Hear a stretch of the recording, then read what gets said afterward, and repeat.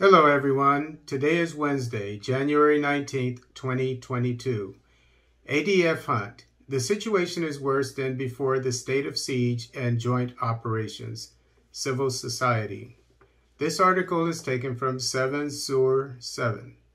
Civil society in the territory of Beni, North Kivu, was on Monday in a meeting to assess the FARDC-UPDF military operations launched against the rebels of the Allied Democratic Forces, ADF, in the east of the Democratic Republic of Congo.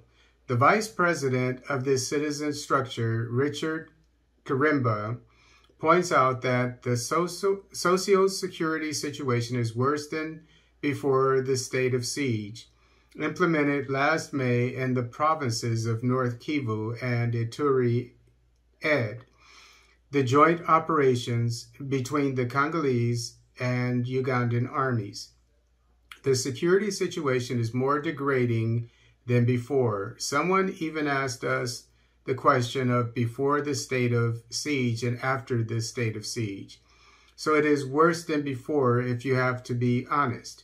This means that the joint operations with the Ugandan army are almost in the same village, not to say in the same axis. It is in Mukakati that the presence of joint operations is felt. We come from the Watalinga. While the ADF have multiplied attacks against civilians on all axes, he declared. It should be recalled that the provinces of North Kivu and Ituri were placed under a state of siege in May 2021 by the President of the Republic, Felix Antoine Tshisekedi Chilombo. This measure was reinforced by the signing of a security memorandum of understanding between the armed forces of the Democratic Republic of Congo and that of Uganda. The objective is to annihilate the armed groups, including the ADF, in the east of the country. Since then, the army has welcomed the bombardments of rebel strongholds, while civil society has denounced the continued killings by the attackers in the region. And I feel this elder's pain. However, the security of any African country, in my opinion, is the responsibility of the government.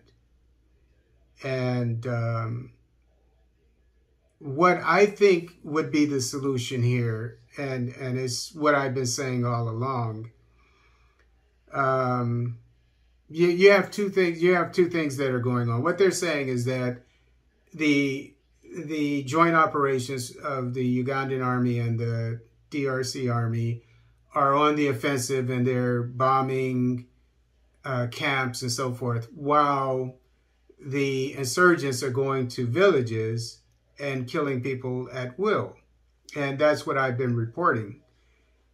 So they feel vulnerable. And then on top of that, it seems that this area that this gentleman is from, this elder is from, is not getting any protection at all, whereas another village or other villages in another area are getting some protection.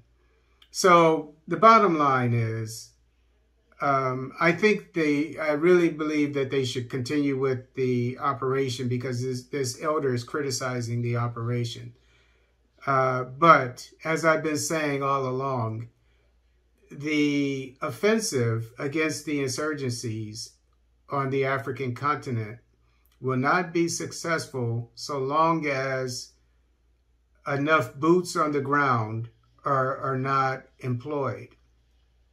And I won't go into detail as I have before, but the bottom line is when it comes to protecting the local populace, you need QRF groups, QRF, Quick Reactionary Force.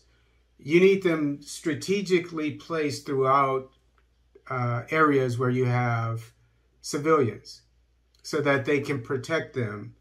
And in addition to that, you need technology, be it drones, some kind of early warning to these quick reactionary forces so that they can respond in time. So it could be drones, it could be whatever. I mean, you know, I don't want to go too much into detail because we don't want to reveal all our secrets.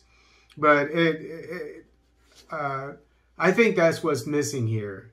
And the main thing is enough people.